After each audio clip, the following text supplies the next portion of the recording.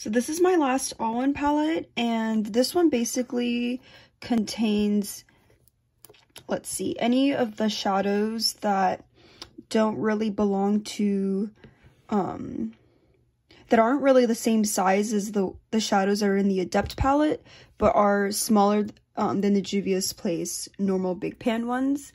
And so right now I have them grouped in little groups by color mainly, and these, like, once I get maybe other magnetic palettes, like, I will start sorting them better. I'm thinking maybe I will have a palette for, like, all my square rectangular shadows as well, and then maybe I'll have this palette for, and I'll leave it for these circular, like, medium pans, I guess.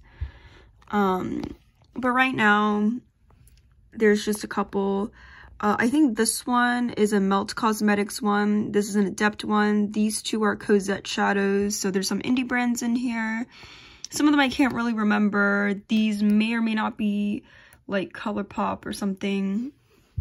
Not sure about this one as well.